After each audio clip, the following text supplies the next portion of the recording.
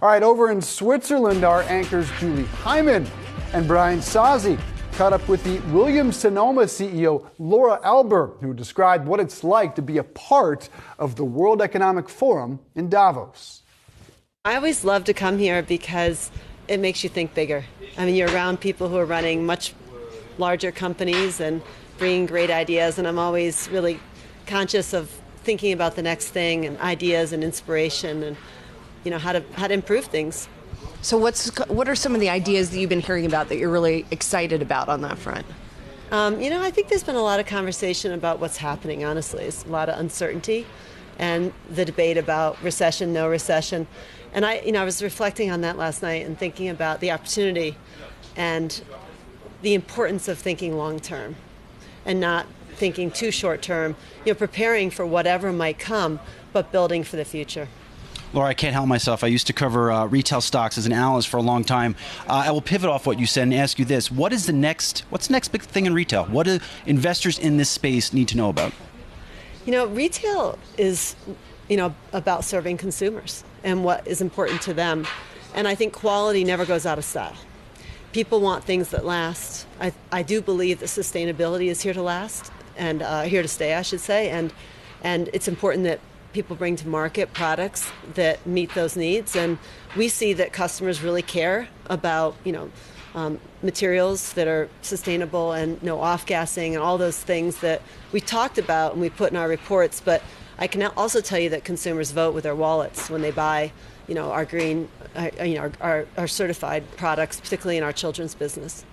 Yeah, as a customer, I have to cop to definitely looking for those kinds of elements when I look at your products.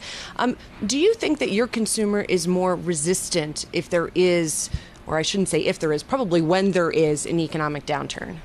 I think everybody is worried right now. I mean, I think it's affecting everybody's mindset. Here we are talking about it. So I think you've got to be that much better. You've got to inspire. I mean, great retail, when you go to great retail, it takes you away. It makes you dream.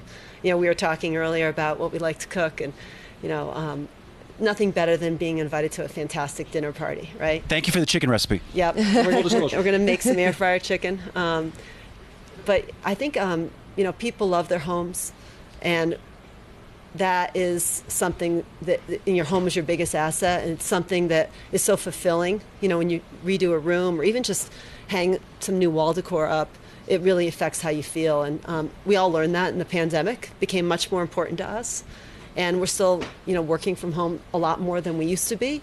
And as things get expensive out there and stay expensive, it's always nice to come back home, and it's definitely the best deal that you have is at home.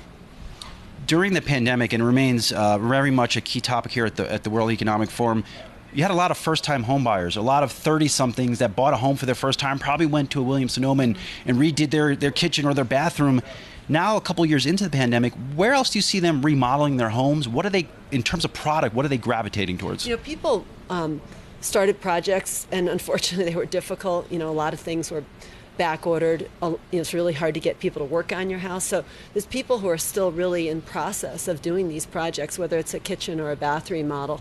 And so usually the cycle goes, you buy a home, you do some remodel, and then you buy the furnishings that go with. And the minute you take everything out of a kitchen or out of a closet or out of a room to redo it and put it back in, you realize that you might need something to be replaced. You have to get fancier stuff to match the redone whatever it is. Exactly. Not that I'm speaking from experience or anything like that. Of course not, right? How closely do your sales track the housing cycle, or are they somewhat separate from it? It's a good question. It's hard to know where the correlations are, and we've tried to triangulate it through the years. I've been at Williams-Sonoma since 1995, believe it or not. I've been CEO since 2010. And, we always look at everything from stock market to housing, people moving, all those things. But there's also the reality of just freshening up your house, right? And that's a harder thing to quantify than some of the other more life stage pieces. We do have a big life stage business.